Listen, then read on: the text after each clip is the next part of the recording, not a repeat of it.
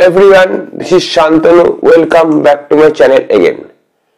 With reference to my previous class, this class will too be about sentence improvement for the competitive exams like SSC, CGL, CHSL, MTS, Bank, etc. etc. This is Sentence Improvement Series Part 15. Kindly browse through the playlist of my channel Competitive English. You will find different types of series given for the competitive exam. Now let's get started. Kindly keep concentrating on the board. Look through the first question. Young men and women should get habituated to reading about current affairs. Now you are just asked to improve the underlined portion if needed. Now look through the option used, prepared, trained, no improvement. So habituated means used to, but the fact is that used to and habituated both are equal, but if I say habituated, it gives a better impression than used to. Otherwise, prepared and trained both are different in meaning as far as habituated is concerned. So habituated and used to both are different, both are not at all different, but habituated gives more,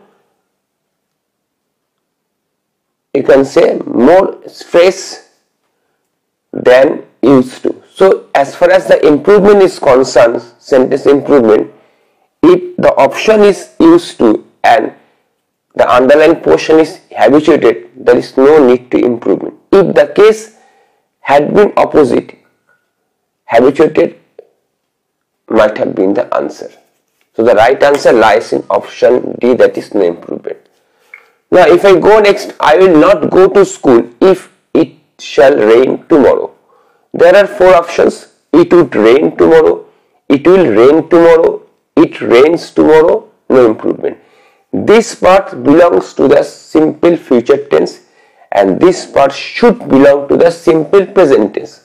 But instead of simple present tense, what is written is that it is in the simple future tense. So it should be in the simple future tense for the betterment of the sentence. Now look through the option. It would rain tomorrow. So it can't be. It will rain. It can't be. But it can be. It rains tomorrow. It is in the simple present tense. So this is the answer. Now look through the next question. When the exams were over, Anil and me went to our native town. There are four options. Me and Anil, Anil and me, Anil and I, no improvement. There is no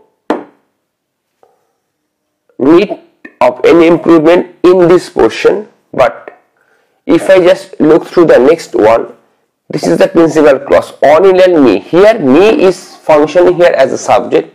It can't be. The subjective form of me is I, me, my, mine, mine. So automatically this should be I instead of me, but here what is written is I. So the sentence, this part of the sentence needs improvement. Now look through the option me and Anil, Anil and me, Anil and I. Here is the improved part. So the right answer lies in option C. Now look through the next question.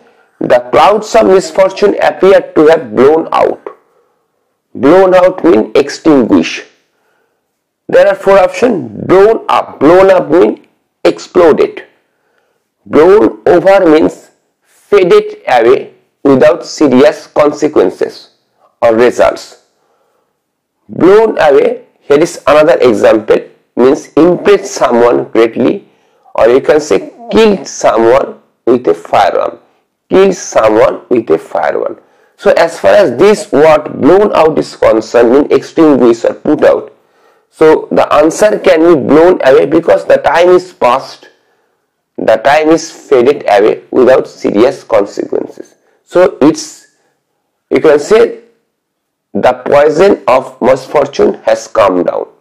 So the right answer lies in option B, that is blown over, means faded away without serious consequences. Now look through the overall class. The first answer goes for option D, that is no improvement. Second answer goes for option C, that is it rains tomorrow. Third answer goes for option C, that is onion and I. And the fourth answer goes for option C. Option D, not option B, not C or D. Option B, that is blown over. So blown up means exploded. Blown over means faded away without serious consequences. Blown away means kill someone with a firearm, or you can say impress someone greatly. So this is my short class for the day as far as sentence improvement is concerned. If you are unable to understand any part of this class or anything of my analysis, you can easily drop your comments in the comment box section. But before finishing the class, I should say that if you like my video, you can share my video, subscribe to my channel, and also hit the notification bell icon for more such video. Apart from this class, if you would like to know any more thing regarding your competitive exams, you can easily make comments in the comment box section. Kindly wait for my next class. Till then, have a very good day.